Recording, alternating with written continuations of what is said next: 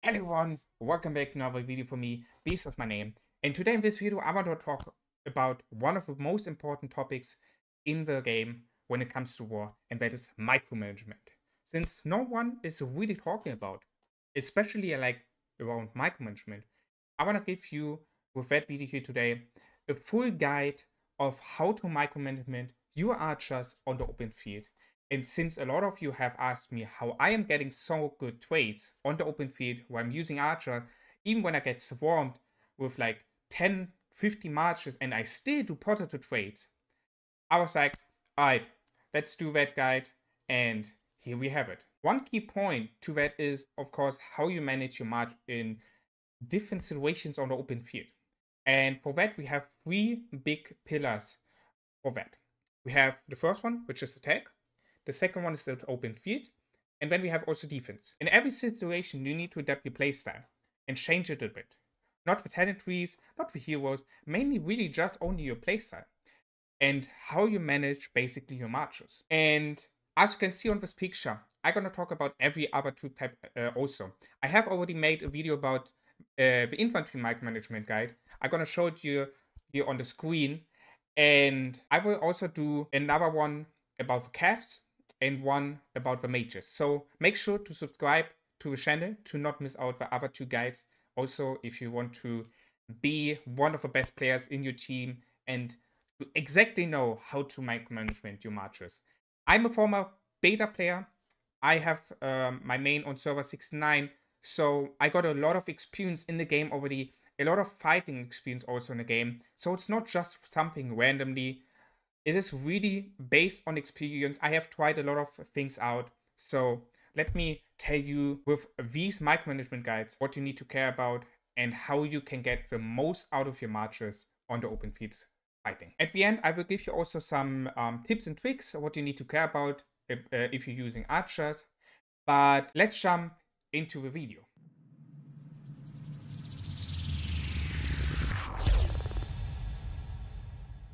As we all know and see from the stats of the archers, they're having a really high base attack, and we also know they have a high based counterattack natural damage. But their HP and defense is not the highest. And that's the problem the archers having. The problem with archers are that they have a reduced attack range. On top of that they have reduced HP and defense. They have more focus on the attack stat. So with the reduced attack range, problem for archers is that they need to walk towards the enemy. For example, if you want to attack a mage, you need to walk towards the enemy mage march and to be able to attack that one. And exactly in this moment, when you're walking towards the enemy, what happens? You're getting swamped down, right? And to avoid that, you want to use the archers correctly on the open field. And let me tell you that. For that, we have exactly two archer playstyles for all three big pillars. The first archer playstyle is the counterattack playstyle, my favorite one, while the second one is more based on normal attack damage. The counterattack playstyle is something for most of the archer players in my opinion. Here your goal is to be as tanky as possible and doing still a lot of counterattack damage if it's possible. I'm gonna show you now on the screen two videos which gonna help you with being a better counterattack archer player. The two videos are about the horse Kinawa archer march, which is right now basically the best counterattack archer march you have in the game. But since horse is not for everyone something, I have also another video which is really recommended for a lot of players actually, and also on YouTube. And a lot of people came to me and said to me, this Kinawa build, which you have showed there in your video, is really good, and I'm using it and I'm destroying that. And the thing with that Kinawa build is you can either use Kinawa Fuega or you can use Kinawa Nico. With these two heroes behind Kinawa, you have two legendary heroes which you might getting pretty easy. Because Fuega is on the wheel and you only need her on 5-5-1. And Nico you get also from the gold keys. So it's pretty easy to get a really good archer march with, for example, Kinawa Nico or Kinawa Fuega. The normal attack playstyle is more something for either city hopping or if you are more or less a T5. I have tested it out. I know this opinion many will not agree with. since a lot of people saying Sinion and Freyga are hands down right now the best archer match you can get for behemoths. That's true. And also for open field fighting, for war. This is not true, in my opinion. And that's a good thing, right? Everyone have different opinions. So let me show you why I think Sinion Freyga is not the best archer match in the game right now. Problem with a normal tech playstyle is basically that you don't really get any good reports on the open field if you T5, because you're getting, like I said earlier in the video, you're getting swarmed down by a lot of mage marches or other archer marches, right? Because you need to step forward to be able to attack the enemy. And that's a problem, what all archer marches have. But the thing with a normal attack damage playstyle is, it is focused on normal attack, not on counter attack. So normal attack damage, and as we know, archers not doing AoE damage, it is basically a 1 versus 1 match. Yes, they still have a high counter attack natural damage, but is it really better than the archer march which is focused on counter attack? I don't think so. So the normal attack playstyle, you wanna use more in situations like city hopping, or if you have like 1 versus 1 situations, or if you are on more on the defense. That's where you wanna use more of a normal attack playstyle, in my opinion. The normal attack playstyle with Sinion Freyga you can use definitely if you are T5 right now in the game, because many players still have only T4, and there's only a really less percentage of a player base who have unlocked T5. Most of the player base is still T4. So you can use right now still T5, you can use right now still Sinion Freyga with T5 and doing still good damage, even with counterattack, because you have T5. And that's the thing. That's the thing. If you don't have T5 behind your Sinion Freyga, you're just dying way too fast. And that's why I recommend basically all T4 spenders who using archers as a main troop type, go for the counterattack. Really, go for the counterattack. You're really gonna do better trades and you will be more useful for your team. Of course, this is not a 100% always good report strategy, you know, like that's not possible. But since I'm doing that since season 1, I'm doing and getting also mostly positive trades. Since I have my divided my archer marches into these two playstyles, and since I'm doing that and having in my mind, okay, in this kind of situation, it's more useful to use a normal attack playstyle when I go. If I think there's in this kind of situation, it's better to use counter attack, then I go for that. And with that in my mind, I'm doing a lot of good trades with archers and basically mostly only positive trades. And so with this information in our mind, let's jump into the actual video, and that are the 3 big pillars: attack, open field, and defense. So let's start with the attack one. If you're coming to the situation where you are the attacker side and you are fighting the enemy on their territory, there are 2 big things you need to know and you need to be careful. If the enemy is letting you basically free burnings the towers and there are just a few players city hopping around, then it is better if you using the normal tech playstyle, because if people just city hopping, you want to counter that by using a 1v1 march, right? You don't want to use mages, you don't want to use counter attack archer marches.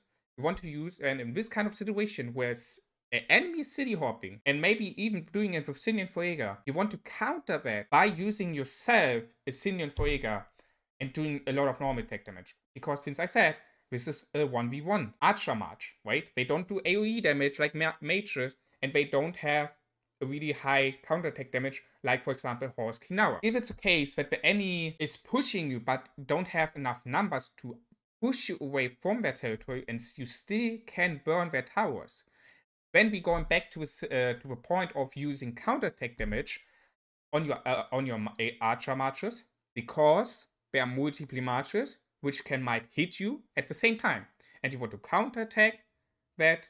You want to counter that by doing a lot of counterattack damage, right? I think you understand what I tried to explain with that. And like I explained earlier in the video, you only want to use a normal attack playstyle when there's really just a 1v1 situation. Really, guys, trust me. If you are T4, using this if you are in a 1v1 situation. Let's go into an open field situation. The open field situation is pretty similar to the attack situation.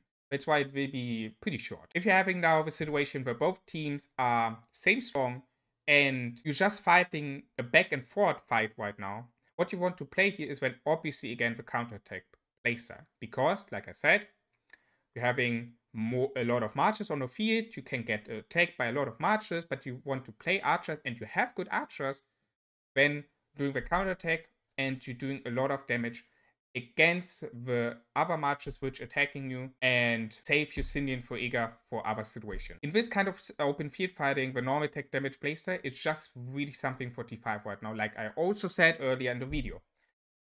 Because, again, T4 getting killed too fast.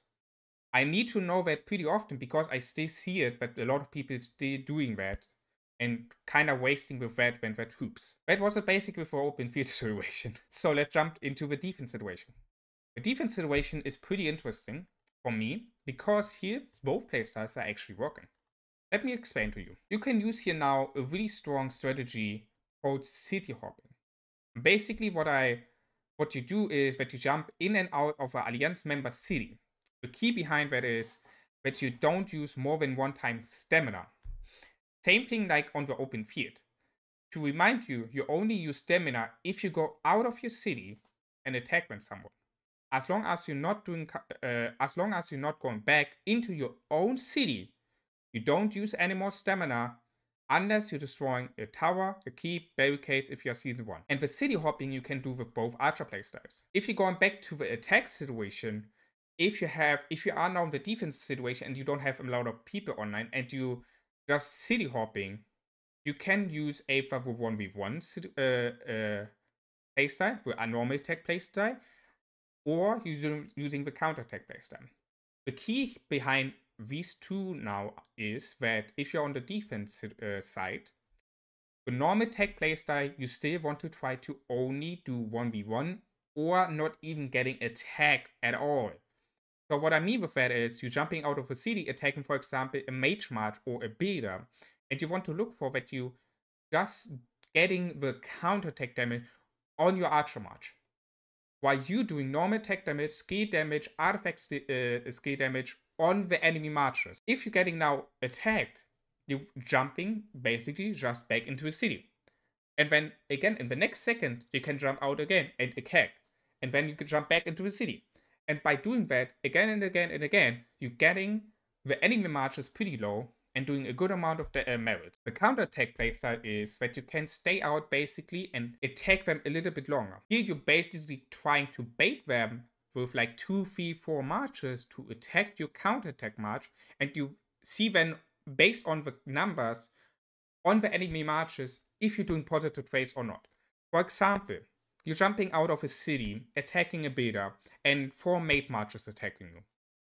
You're getting 2k damage per turn, while one mage march is getting 1.5k damage per turn, other one is getting 3k damage per turn, and the other 2 marches getting 2k damage per turn. Based on these numbers, you know that you're winning the trade, because 4 marches are doing together on your march 2k damage per turn, while you doing basically together counted 8.5k together. And with these numbers in your head and you see them on the field, you can basically kind of calculate pretty fast if you're doing better trades or not. That was it basically already with a defense situation. I know there was not that much like when I talked about the infantry. It is also just because archers is way less complicated than infantry when it comes to the micromanagement. The tips, what I can just give you now at the end is, if you are a free-to-play player, don't main archers at all.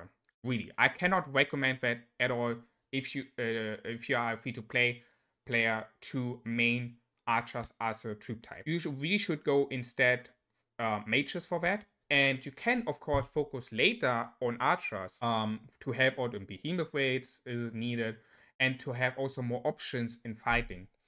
But if you are free to play, it is not really recommended by myself to go for archers. This was it with a micromanagement guide for archers. I hope you have enjoyed that. The next one gonna be about cav marches, so make sure to like and subscribe to the channel if you have enjoyed that video. I hope this video gonna help you a lot with having now a better micromanagement when it comes to archer. Let me know in the comments what you think about this video. If you have any questions, write it also down in the comments. I will be open to answer them all. And with that said, guys, thanks everyone who have watched the video. Stay happy, everyone, and we're gonna see us on the next one.